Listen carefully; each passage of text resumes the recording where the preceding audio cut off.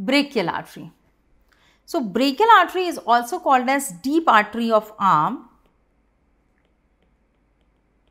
and this is an important source of blood supply for the arm region. So let me talk about its continuation. So we have already discussed it also, that the continuation of axillary artery beyond the level of lower border of teres major is called as brachial artery. So axillary artery continues below the level of teres major muscle as brachial artery. The other important point is, where is the brachial artery ending? So at the level of, exactly at the level of neck of radius, the brachial artery will divide into two terminal branches. So it will divide into two terminal branches.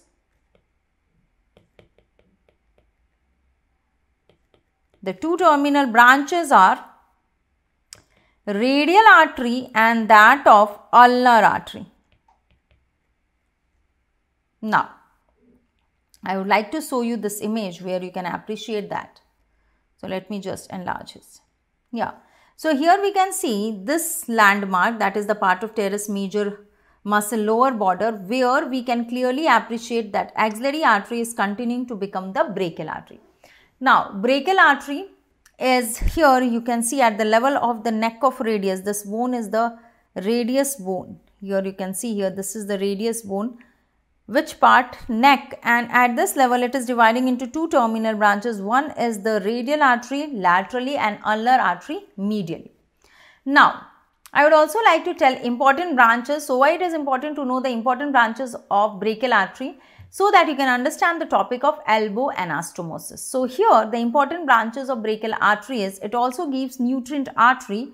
So please note down, it is also giving nutrient artery to the humerus bone. If I want to be more specific, most of the time nutrient artery to the humerus bone is given by the branch of profunda brachii artery. Now what is profunda brachii artery? So it is one of the most important branch from brachial artery.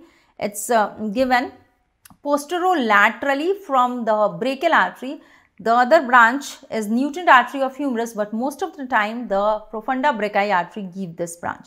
Other than that, we have got superior ulnar collateral artery, inferior ulnar collateral artery, which are branches of the brachial artery. Other than that, we have got muscular branches which will give blood supply to the neighboring muscles, and the two terminal branches, that is radial and ulnar artery. I would also like to elaborate the branches of profunda brachii artery. So firstly, let me write the branches of brachial artery, and then you can see the branches of profunda brachii artery too. So write down branches of brachial artery. So when I am talking about the branches of brachial artery, the important branches are profunda brachii artery. Okay, profunda brachii artery.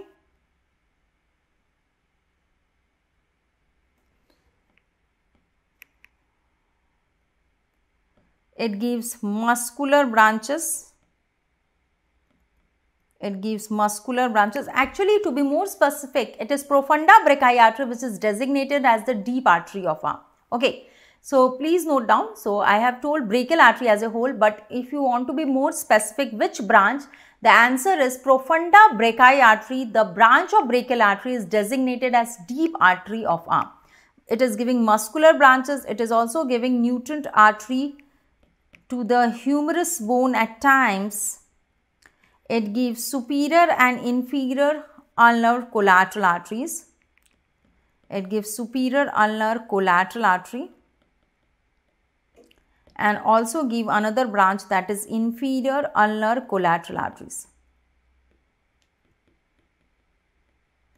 It gives two terminal branches, and the name of two terminal branches is radial artery and that of ulnar artery. So radial artery and ulnar artery is given at the level of neck of radius. Radial artery and ulnar artery will form the palmar arches, which is important for the source of blood supply to the palm. Superior and inferior ulnar collateral artery will take part in the formation of elbow anastomosis, nutrient artery, muscular branches and profunda.